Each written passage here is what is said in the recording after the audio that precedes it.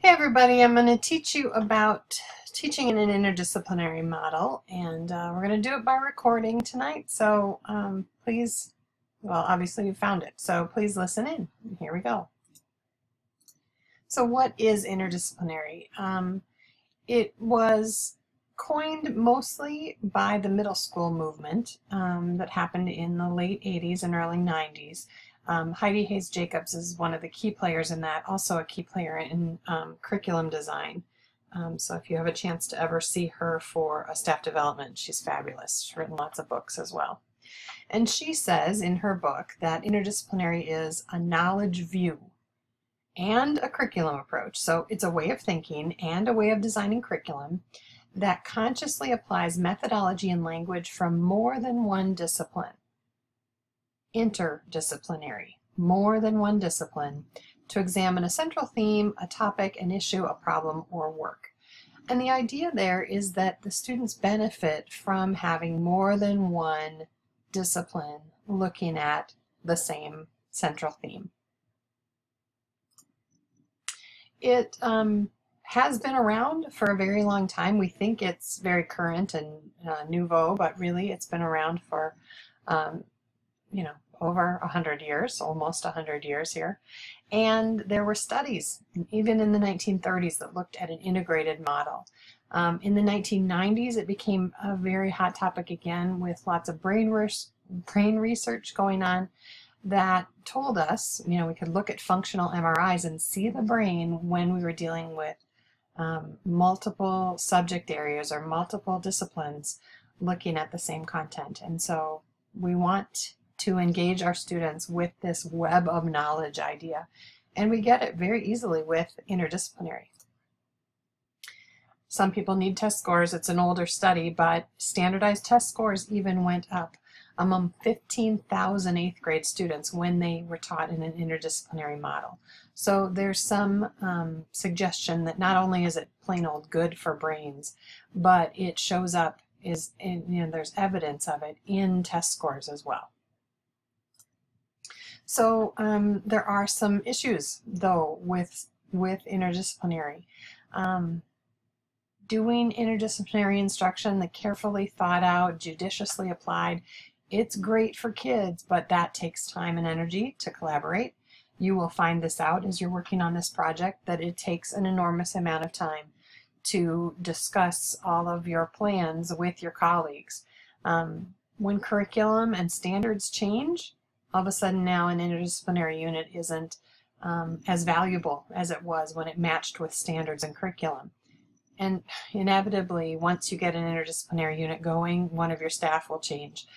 Your colleague from science that you were working on, for years, up and retires on you, and now you have to train in someone new. So consider that as you're the newbies coming into interdisciplinary instruction, that it's hard for staff members to accept you in that because they need to really train you in on these complex units. And then there can be a difference between real connections, things that actually matter for students, and then this, what we call window dressing. Let me explain this. This is a quotation from Heidi Hayes Jacobs' book that I referenced earlier, and she says, "It's fine, for example, for a class to devote a specific block of time daily to reading, discussing, and writing about Tom Sawyer. That would be a central theme, Tom Sawyer as a theme. And the book runs the risk of being swallowed if placed in a 12-week interdisciplinary extravaganza during which students compute the area of board fence that Tom hoodwinked his friends into whitewashing, create geographic relief maps of Hannibal, Missouri, or study the formation of stalagmites and stalactites. Remember Tom and Becky in the cave? Or dress up in overalls and straw hats for Tom Sawyer days." It's not that any of that is bad. That's all really fun. But if this is an 8th grade or a 10th grade unit, having students figure out, the area of fencing is not a very complex mathematical idea. Or having them make a geographic relief map of Missouri, again, not standards-based. And although fun, dressing up in overalls and straw hats really doesn't have much to do with the actual learning that's happening. I'm not saying that you can't do these fun things, dressing up, having parties, going on field trips. I'm just saying they should be extraneous. They should be extra bonus elements, and you should have really strong core standards-based content that connects. So here's another person who has some comments about that idea. Susan Drake in Planning Integrated Curriculum, the Association of, I forget, ASCD, I know that term, and I'm sorry, right off the top of my head, I'm not pulling that up, but ASCD is a really strong resource for you. Get involved in their newsletters, get some of your information. It has to do with curriculum design? I don't know. Anyway, good people. She says, it only makes sense to teach through connections. Yes, unless the connections don't make sense. There's a tendency in some thematic instruction to push connections beyond the logical and natural into the realm of the strained and artificial. At this point, one is connecting not for the sake of academic reinforcement, but merely for the sake of connecting. Connections that aren't so much intellectually compelling as cute or clever can transform the classroom from a place of learning into a very dull theme park. Want to give you that warning that you all need to be advocates for your subject area. You need to make sure that the art class is, or the art component is true to the level of art that you want to be teaching. Students should not just be coloring or painting. In math, students should not just be counting or working out, word problems based on Antarctica.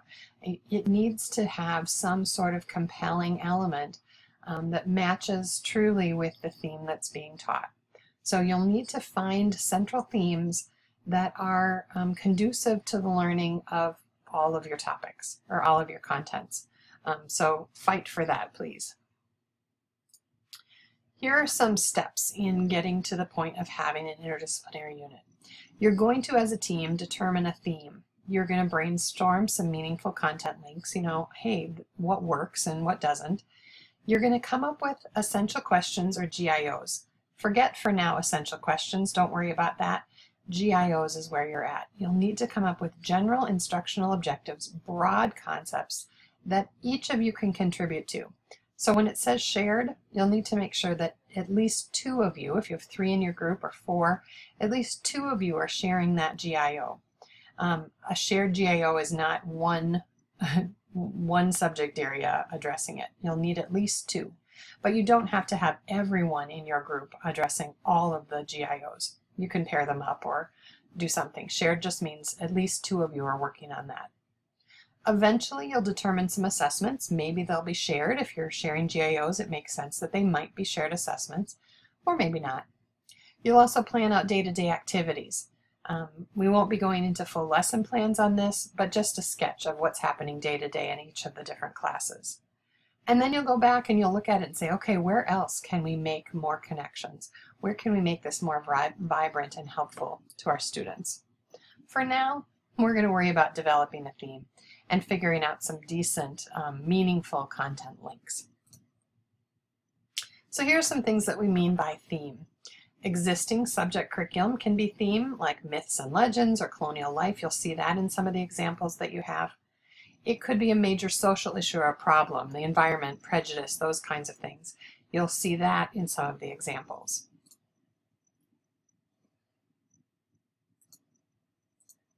It could be more of exploratory elements like who am I or jobs and careers, and it might be super broad process concepts like change or cycles. It also can be just really timely things and silly things like the Olympics or chocolate or amusement parks. Again, assuming that the content you're teaching lends itself to adding something to that theme, that you can look at chocolate in class and how it's made and how it's marketed and how it's changed through history, or how it caused major conflicts in Madagascar. I don't know. Wherever it is that you can contribute to that theme in a true way in your content area, then you're on to a decent theme. Okay. For this assignment, you do have a rubric, and we'll go into that more. I just wanted to point out that it exists. There are many things asked of you in this unit plan, all of which you're seeing in the examples you have. Again, we'll come back to this. This is just to note that it exists. Make sure you look for that rubric. and more on the rubric. Make sure you look for that. It's in the syllabus and in Moodle.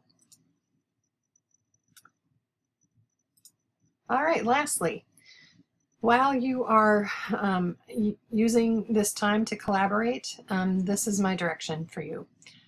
Spend some time, maybe set a time limit, share what you love about your area of licensure, what excites you about teaching it, and share that with each other. Sometimes you sharing what you really like about your subject will trigger a thought from one of your colleagues about how they might connect with that. So it does help when we find a theme or a central idea that the whole team can be passionate about. Number 2, I want you to look through some of the past projects. I know you've been doing that, but what do you see that you like? What's interesting? Is there a jumping off point from one of those projects? Maybe they're doing an era or a country or a social issue, and you could take a different social issue or country or era and work with that with your subjects. Number 3 is pretty important. Take some time to look at each other's standards. Go to the Minnesota Department of Ed website, click on the standards for business, look at the national standards, look and see what the other subjects, what the topics are, what the levels are within your colleagues' standards, because you'll need to decide on a grade level for this project. So you'll all need to choose 11th grade, or you'll all need to choose 8th grade and teach to that level and to those standards. While I'm not here, go ahead and write down any questions you have for me. There will be time for questions when I return, and we'll work out all of those when I get back.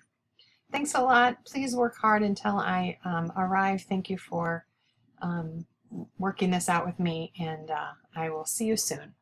Bye-bye.